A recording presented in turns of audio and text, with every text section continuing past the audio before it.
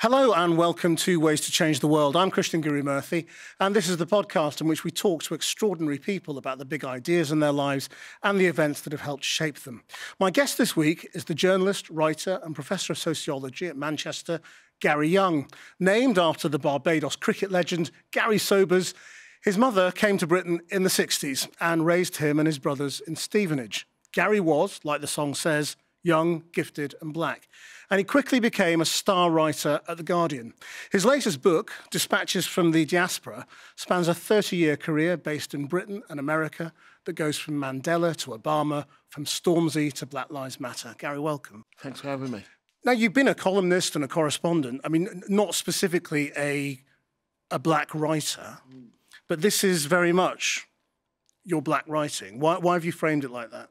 Well, it's funny how quite often people want to run away from that category, you know, and say, well, I'm a writer who happens to be black. I'm not a black writer. And I'm really happy to embrace it. I did my second book was a collection of work about America.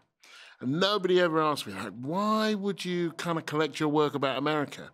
And here we are. And there is a theme, or there are themes that run through this. It's not like one looks at Nelson Mandela or Mugabe or Obama or Stormzy and thinks, well, what the hell have they got in common? So this was something that it's never been an issue for me. The issue for me is if people can only see that, if they can only see me as a black writer and they can't see beyond that.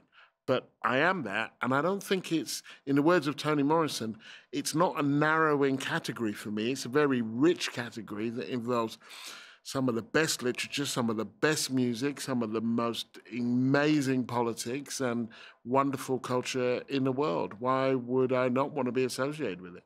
Have you always had that attitude as a journalist? I mean, that you didn't, because a lot of people in journalism obviously want to kind of shy away from it and go, don't pigeonhole me. I don't just want to write about black things. I don't want to be a black identified columnist. Well, the thing is, most of the work that I've ever done in my journalistic career hasn't been about black stuff, actually.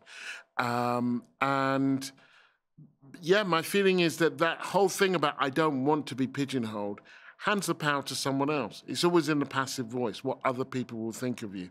And I prefer that Steve Biko embraced that. I write what I like. You know, as a young writer, there were the older journalists in my life who were also white journalists. They were the only older journalists available kind of to me. Most of them said one of two things. Either don't write about black stuff, because you'll be pigeonholed, or you can only write about black stuff. Very few ever said, write about what you're passionate about, write about what you're interested in. It might be black, it might not be black, because that's the stuff that you'll write best about, which is always the advice I give to young non-white journalists, is get all that stuff out of your head, all these voices in your head saying, dude, no, write about the things that you are passionate about. If it's race, great. If it's sport or fashion or economics or politics, great. You know what? You'll still be black. So how did you become a journalist? I mean, let's go back to childhood. Right. So your mum came here early 60s. My mum came early 60s, and to be honest, I didn't really think of becoming a journalist or writing. The notion that you could live from writing was kind of quite a distance from my upbringing, really. So I didn't know anybody who would do that. It didn't seem like a kind of plausible thing. And it's not like it's something that I wanted to do, but I didn't think I could do. I just never really thought about it. I applied to university to be a translator. My mum had never been to university. Her idea of kind of what a good course would be was something that you could get a job in, you know. So if I'd wanted to do history of art and there'd been a degree in plumbing, she'd have said, take the plumbing, because you can get a job with that. So I studied French and Russian to be a translator and an interpreter. But what I found was that I wasn't that interested in saying what other people had to say, but I had a lot to say myself. I loved the way that, particularly translation, forced a kind of manipulation of language. You had to be constantly thinking about words. And those two things came together to think, well, maybe I'll be a journalist. But what about your sense of identity and your confidence as a young black man? Yeah. Did that come from mum? Or it came from mum, and it came from the kind of, for me, some of the challenges that Britain would throw down to me. That, you know, I was raised assuming that the dominant narrative was always a lie. I was, you know, the news that I would watch on the television, and I thought they were lying because they were lying about us. They were saying that we were kind of thieves and ne'er-do-wells and, you know, drug addicts, and that because we were a single-parent family, we were raised with no morals. So I thought, well, if you're lying about me, you're probably lying about everybody else. So I grew up with a kind of intensely critical view of the world that I was in, and you know, I had to make up an awful lot of stuff for myself. It was the 70s where people, you're at the bus stop and someone would go, oh, it's cold, isn't it? You know, but it's not like this where you come from. And you'd be like, I come from just down the road, mate. So you had to be constantly kind of thinking about your place in the world and how people understood you, which not inevitably, but kind of logically might lead you into something like journalism. I mean, so some of the reviews of your book have kind of talked about how it's a book about how everything has changed and nothing has changed. Mm. How do you feel about that? Yeah, well, I think, you know, a lot has changed. I don't think it would be plausible to say that nothing has changed. Actually, I think it would deny some of the most wonderful things and the great achievements that people have made. It would deny the efforts of Doreen and Neville Lawrence. It would deny the kind of the urgency of the kind of people in South Africa, or the people who helped Obama get elected, or you know, a range of ways, or the Black Lives Matter people, a range of ways in which we are not where we were. The idea of you and me sitting down having this conversation, I think would have been unthinkable 40 years ago. Or 50 years ago, that kind of with the experience that we now have, or it would be understood to be a spectacle. We're not there. We're not there. And yet, if there's one thing that's more remarkable than how much has changed, I think, is how much has remained the same. The stopping, the searching, the disproportionate everything, pretty much, which suggests that even when black people are not falling foul of the law, they're falling foul of the law of probabilities. Most likely to be this, most likely to be stopped, most likely to be searched, most likely to get longer sentences, most likely to be excluded, and so on and so forth. And one of the things I've always tried to do with my journalism is say, you know, it's possible to keep more than one idea in your head at the same time. We can have traveled a significant distance, and yet, in a range of ways, we can be stuck, and I feel that's very true. Well, what do you feel has changed or hasn't changed then about naked racism in Britain? Well, I think there've been a few changes. One was that so when I grew up, there were a range of things that were considered fine to say. Or even if they were considered rude, lots of people said them. So much so that they would have a television show like Love Thy Neighbor, which drew a huge amount of so-called humor out of these racial insults. There came a period of in which that was flattened, and there was a sense of politeness that said, you know what, we shouldn't say those things, even if we think those things. And so naked racism became less acceptable. More recently, I feel like we've seen the kind of skin peel back from that, and a return quite often to quite retro vicious racism. If we think of, and you see these contradictions in something like the Euros the black players in the Euros, and you see them taking a knee, and you see a range of ways in which that number of black people in a British team, in an English team, when I was growing up, would have been unthinkable. I don't think there were black players in the English team for a lot of my childhood. When we played football, I used to play soccer. It's difficult to believe now, but I did. And my brother, people used to call us Pele. Like there was no black British player that they could relate us to. And then they missed the penalties. And then you see the thing turn, and you see it turn and it curdle in a range of ways.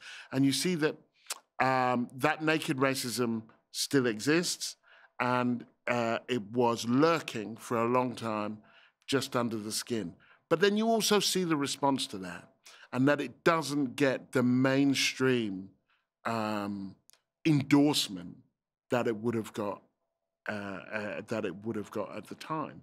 That there is a considerable section of society, white and black, that it's not just that they don't like it, but they won't stand for it.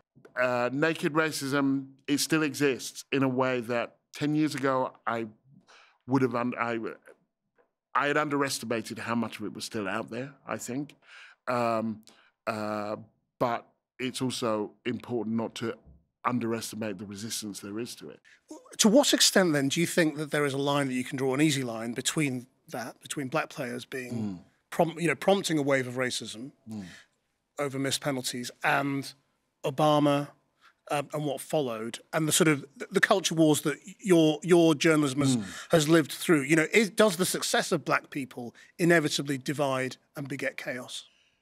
It doesn't necessarily divide, but there is a pushback. There are a lot of people who are invested in an understanding of black people as being less than, being inferior, being outside. And Obama is a very good example where so any advance that black people make, there will be a response, there will be a reaction, there will be an attempt at reversal. And what's interesting is quite often how unsuccessful that is. So Obama, and I would say, well, you know, I was there for most of his presidency, and I used to say, look, race isn't the half of it when it comes to Obama. He is the son of an immigrant. He is the son of a lapsed Muslim at a time when America is losing wars in the Islamic world. He had a cosmopolitan childhood in Indonesia and elsewhere, traveling as a young man in Pakistan at a time when America is parochial. He is mixed race at a time when white people are going to become the minority. And so in a range of ways, he touches on a series of anxieties. And those anxieties did burst forth, and I think were partly responsible for Trump. I think made a section of white American society kind of went quite mad about him. Did you feel that in America at the time when you were there? Yeah, no, you could feel it. You could feel it. Yeah, very much so. But I would argue that if we look over the long period, it was Martin Luther King said, the arc of history is long, but it bends towards justice. That kind of America has become a more popularly tolerant place, generally in its civic life. That those reactions, while they do exist, there is significant pushback. And if we look at the Black Lives Matter demonstrations in 2020 and who they cohered, a lot of young white people as well as young black people, then we see that there's a lot to hope for. With America, it's always very important to understand it was 300 years a slave state. It was 100 years an apartheid state. Actually, non-racial democracy is very new to that country for all of the myth-making that it does. And so we shouldn't be so surprised that we are where we are. And if we are surprised, it's that we've come actually as far as we have in the way that we have. You're writing, and this is a series of articles from the time, is plainly critical as well of those heroes. Yeah. Whether that be Mandela or Obama. Do you feel when you have these moments, having reported, on these big figures, that they will inevitably be disappointing? I don't think it's. I never think it's inevitable. I think that would lead to a kind of a range of cynicisms, but that I think it's very important not to succumb to kind of hagiographic accounts of them, to treat them as the leaders that they are. That, when Obama becomes president and people say, well, we should give him the benefit of the doubt. And I say, he's the president. He has enough benefits already. I'm going to subject him to the critique that I would subject a president from. And I'll be honest with you, that does butt up against some significant liberal resistance. They want to think he's the knight. He's come to save us. They want to think that Mandela is kind of God's representative on earth. I've had people say, "Don't be such an Eeyore. Don't spoil it for us." And I think, well, my job is to write about what I see, not to write about what I would like to see. So do you think we see these firsts as much more significant than in fact they are? Are these men outliers or women? Who are not as significant in their moment as we think that they are? No, I think it's really important to distinguish between the symbolic and the substantial. And symbolically, they are deeply significant. And actually, it's a symbol that we embrace and that I think we should embrace and that we should understand and acknowledge. But then there's the substance. What is actually going to change? And that's the thing that's in play. So people would say, my son was born on the very weekend that Obama announced, and people would say, well, this will be a great thing for your son. And I'd say, why? And they'd say, well, isn't it obvious? And I'd say, no. Does he have an agenda that's going to limit his likelihood of being shot or jailed or improve his possibilities of graduating? That's what I want from kind of politics, not just someone who looks like him. Let's have a more complex understanding. And once again, it comes down to having more than one idea in your head at the same time. It can be great, symbolically, that Obama is the president of America. And it can also mean that maybe not that much is going to change. The gap between white and black actually grew under Obama in terms of income and wealth and so on. So, but do you think that was his failure? Do you think it was Obama's failure that it didn't become any safer for black men at the hands of policemen, unarmed black men, to be shot by policemen? No, I don't think it was his. I don't think it was his personal failure. But I do think that it becomes tricky if you're saying things are now better for black people when they're being shot dead in the street. What Obama proved is that a black man could be president. But then if you look at Black Lives Matter and what happened during the period that he was president, then that also proved that while a black man can be president, a black youth can't necessarily walk down the street without being shot by a cop or a vigilante. Because your chapter 2 sort of subtitle is, for all the progress that has been made, at times it feels as if we are standing still, or even worse, going backwards. And in some areas, I think that is what it feels like, that if you told me 20 years ago that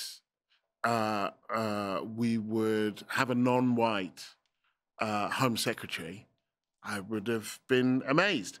If you'd also told me that the Home Secretary was going to be in Rwanda, where they were planning to send legitimate asylum seekers and refugees who came to Britain, I would also be amazed that, some things that are happening, Windrush. I mean, goodness me, the amount of work that I did individually and that others did to kind of feel like, okay, yeah, I'm gonna call myself British. I didn't call myself British until I was 18. And Just explain that. I grew up at a time when people were telling me I wasn't British.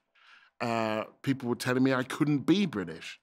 And I was also grew up with a mum who put a kind of Barbados sticker on the door and said, you know, outside you're English, inside you're Barbadian. And there was the flag, and she talked about Barbados as home. And in the absence of any or significant welcoming outside, then you imagine yourself elsewhere. And also there was this notion that either you could be British and only British, and there was one way of being British, and you had to leave all the other stuff, your ethnic and racial identity at the door, or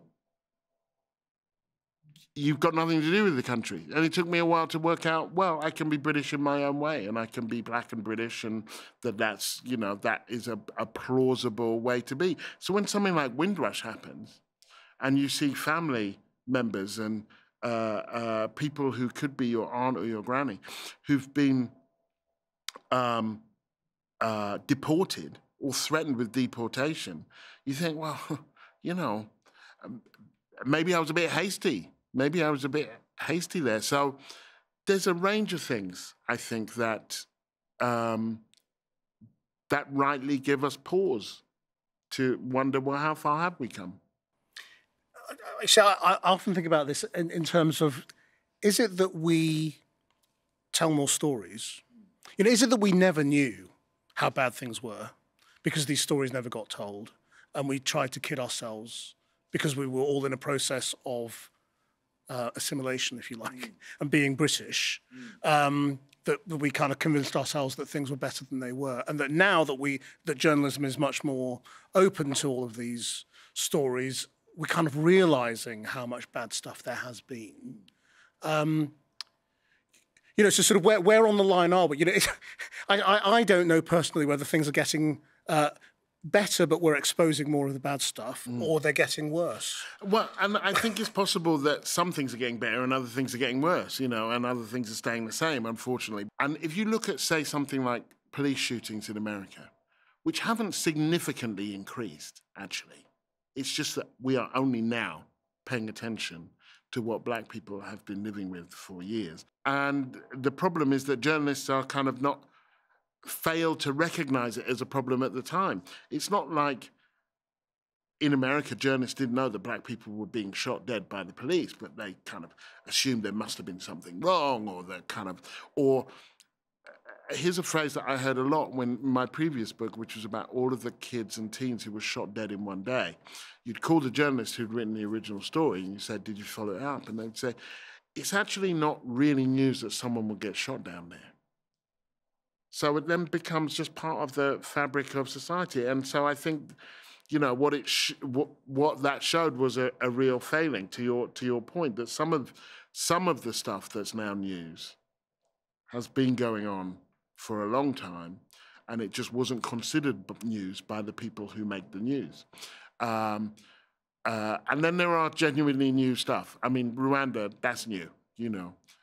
Windrush felt new. I mean, interestingly, that was one of those stories where The Guardian's Amelia Gentleman had been writing these stories for 6 months or so, and nobody had followed them up. Nothing substantially changed, but I think the rest of the British news media looked at it and thought, yeah, old black people being deported, that sounds about right, nothing to see there. And then at a certain point, they kind of engaged. Do you see Rwanda, just because you've mentioned it a couple of times now, as a story about race? Because obviously the Home Secretary would argue it's nothing to do with race. It's to do with immigration and control and fairness. Yeah, well, it's been very rare in British history that issues of immigration have had nothing to do with race.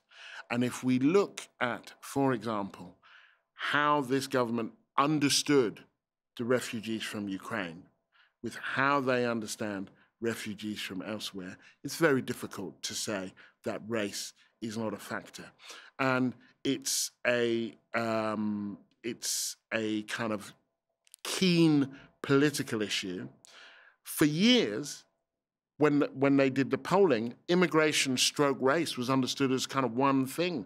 The colour of people and the movement of people was understood to be kind of more or less the same thing. Now, I don't think immigration is only about race. If we look at kind of some of the anxieties that pushed Brexit, then it was as much about Poles and Romanians and Eastern Europeans as it was about anybody else. But then if you look at what happened after Brexit, where there was an escalation in racial violence, then that actually went out to anybody who people decided wasn't British in a certain moment. So there's a connection between the two. How does this sit, though, when you've got a brown-skinned prime minister, a brown-skinned home secretary? We've had a black, chancellor. Oh yeah. So who's in favour of this? See, that doesn't interrupt my thinking about the world at all, and it goes back to my point about Obama. That's why it was important to challenge the liberal sloppiness about Obama. That this will be a wonderful thing to have a black person. There's who they are, and there's what they do, and who they are. I think it's perfectly possible and proper to celebrate the arrival of a non-white person in Downing Street, and to say this matters symbolically. And it's then also important to understand, well, now let's look at what they do. And I'm not subjecting Rishi Sunak or Suella Braverman or Kwasi Kwarteng or James Cleverly to anything less than I did to Obama. And, my feeling is what they're doing is not working in the interests of non-white people. So it doesn't interrupt. There's an interview in the book with Angela Davis, and she's talking about Obama's impending candidacy. And she says there is a version of diversity as the difference that brings no difference and the change that brings no change. This is a system. And if you can have brown and black hands on the system, so long as the system is operating efficiently, then the system will work in the interests of the people who have power. In previous articles, I'd suggested that this was the distinction between equal opportunities and photo opportunities, the difference between looking different but acting the same. I mean, that takes me to something else I wanted to ask you about, which you've also written, you wrote an article about, which is in the book, which was about positive action, affirmative action, positive discrimination, that whole arc, and the argument against it, which stems from the Martin Luther King quote about the content of your character. Do you mind just laying out that whole argument and where you stand on it? That if you abstract that quote, which people in right-wing people always do, that it's not about the colour of your skin, it's just about the content of your character. From even everything else that's in that speech, where he talks about, we have come here to cash a promissory note, that America gave us a bad check and it came back with insufficient funds. That this is also in the I Have a Dream speech. And that we want to live in a world where people have equal chances. But because people have not had equal chances, then we have to kind of work on that playing field. We have to kind of work with, how do we support a group of people who have been held back? So is that King quote taken out of context? Oh, all the time. Yeah, all the time. But if we look at the breaks that someone like a Boris Johnson or a David Cameron has, they go to Eton. They're in the Bullingdon Club, where they make all kinds of contacts. They go to Oxford, which has a connection with Eton, and which kind of is Eton being a feeder school for some of these places. And then they come out, and a relative gets them a foot in the door in a national newspaper or in a television company or a marketing company. We're not dealing with a meritocracy here. So you have this kind of oligarchic kind of world in which a range of people who are entrusted to give their view of the world actually have a very narrow experience of it, and that's not healthy for anybody. So when I think about something like affirmative action and giving assistance, special assistance, to people who have been denied that access, I think, well, you know, this is this is at the very least evening things up, and I'm really have no problem or shame understanding that in a range of ways I've been a beneficiary of a hands up. Sometimes because of class. I got a full grant to go to university. When my mother died when I was in university, I got a bit more money. And then at times in terms of race. So the Guardian had a bursary, which wasn't exclusively for non-white people, but did encourage non-white people to apply. That's the bursary I got, and that helped me into journalism. My column arrived in the year of the Macpherson report. I don't think that was an accident. But then you have to ask yourself, why the Guardian never had a black columnist before? So, you know, we only want special treatment. I think this is Al Sharpton, because we've been treated specially. How do you see the way we consume media and newspapers developing and being important in terms of influencing people? Well, I mean, that's really a moving target at the moment. You know, when I think of the way people don't consume news in the way that they did when I started, for sure.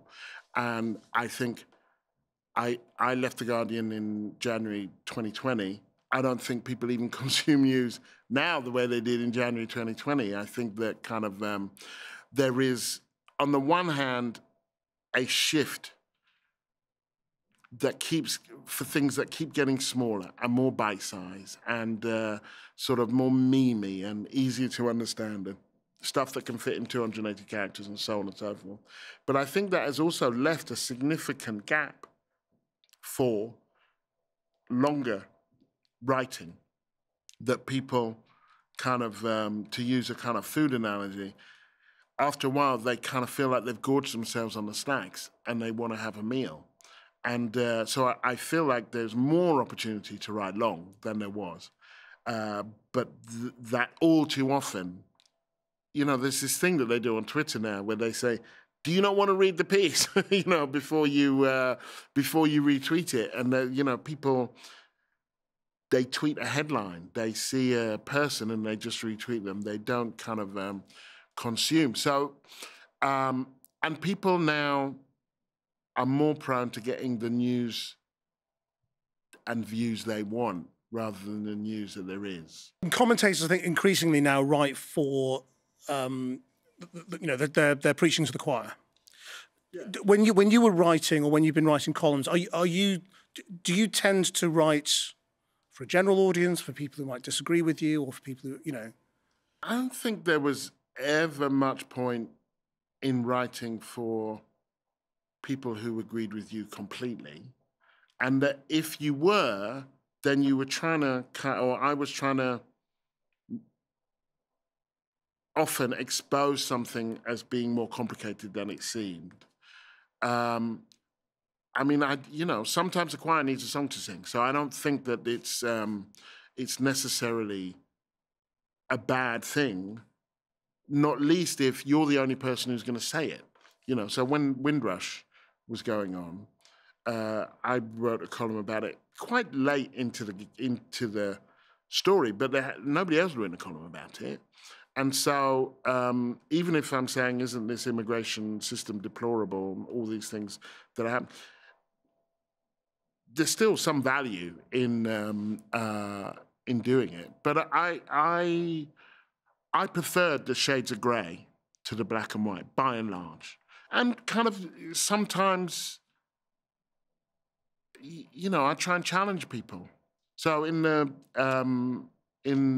book Dispatches, there's a column about why riots are sometimes necessary and why You know, let's think of the French Revolution. Well, that was a riot blessed by history. There are all sorts of problems with riots. They're hyper-masculine, they're deeply violent, they are divisive, they are polarizing, but sometimes nothing else is going to get through. And you have to kind of think about a system that has forced people to that point where they have to do it. You lost your mother very young, and you've written about how you took her to later rest in Barbados, her home.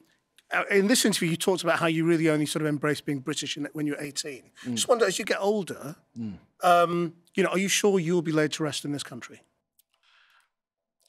I would assume so. I would assume so. You never know where your life is going to take you. You know, I had wanted to be the Moscow correspondent for The Guardian, and then I fell in love with an American, and then I ended up in America for 12 years. I've got 2 kids who were born in America. I don't know where they're going to be, you know. So, to be honest, when I die, I want to be in the place that's most relevant for the people that are left. But I would be happy to be laid to rest here. This is my home. This is where I'm from. This is the culture that I'm most familiar with. And I would be more than happy to be laid to rest here. And if you could change the world in any way, what would you do?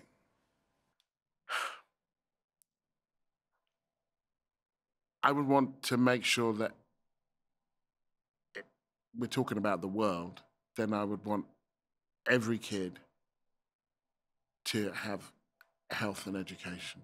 Every kid to have sufficient healthcare and sufficient education. Without those 2 things, it's very difficult to survive. And in a world with the riches given the riches that there are in the world, that is actually easily plausible thing to achieve. Gary Younge, thank you very much indeed. Thank you. Thanks for sharing your ways to change the world.